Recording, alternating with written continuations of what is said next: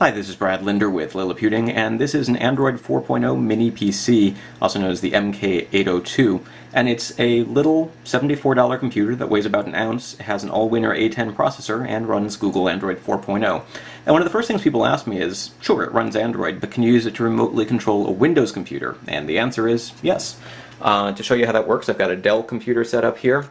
And both devices are actually plugged into the same monitor right now, which is a 22-inch 1080p display. One is using the VGA cable, and the other is using an HDMI port. And so, just to show you here, we're running Windows 7. Got multiple applications up and running. Overall, seems pretty responsive. And I've got the Wyse PocketCloud remote desktop software running on the PC. And now we're going to go ahead and switch over to Android.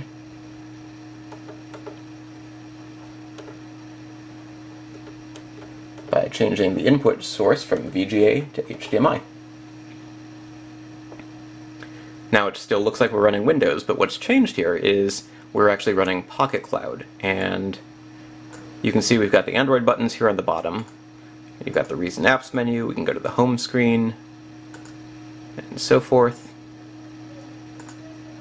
And let's go back into PocketCloud. And so here we've got the remote desktop application.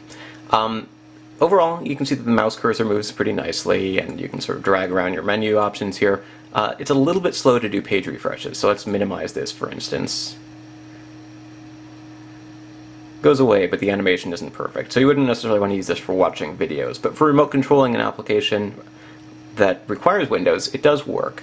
Some of the tools are a little bit more touch-friendly than mouse-friendly. So for instance, say I want to right-click on a picture.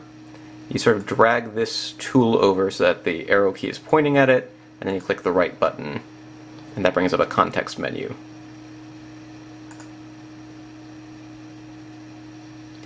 Let's go ahead and try opening that picture.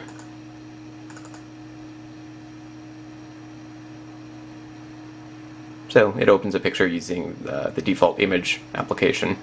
You can also use full desktop applications, so let's go ahead and load Notepad++ and show you that you can use it to do some writing if you wanted to.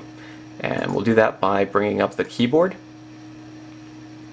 and typing. Let's go ahead and get in the application. Type.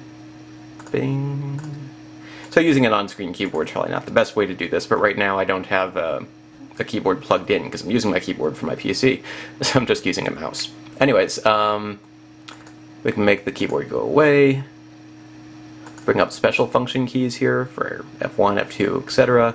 Control, Alt, Tab, switch between the keyboard and the special keys, or even bring up the Windows Start menu.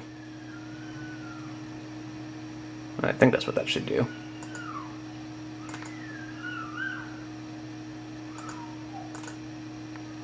Well, maybe not, but you can always bring it up this way. You can also sort of zoom in and zoom out. And if you really wanted to, you could use, for instance, the desktop version of Google Chrome or other desktop applications. So we've got TweetDeck running in Chrome here, which gives you sort of a multi-panel view. So overall, it's kind of a neat party trick, right? You can run Windows using an Android machine, but why would you actually want to do that? To be honest, I wouldn't very often, but I can see how some people would. Say you've got your computer at work is on 24/7 and you need to be able to access some work files from home. This will let you do that. Say you've got a PC in your office, but you've got the Android 4.0 mini PC plugged into your television in the living room, and you want to be able to access files or applications or things without getting up and moving across from one room to another. Or you could copy and paste files from one to the other. You know, it's sort of a way of running desktop applications without necessarily requiring a desktop operating system. The disadvantage, of course, is that your Windows PC needs to be on all the time. So if you don't have Windows, you can't do this. If you don't have a PC that's turned on, you can't do this. But overall, it's kind of a neat application. And so that's PocketCloud.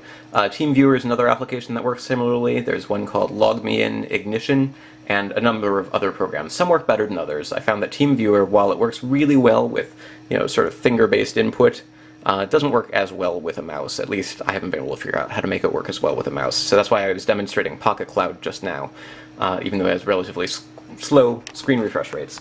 Anyways, so that's just a quick look at the Android 4.0 mini PC and its ability to function as a remote desktop viewer.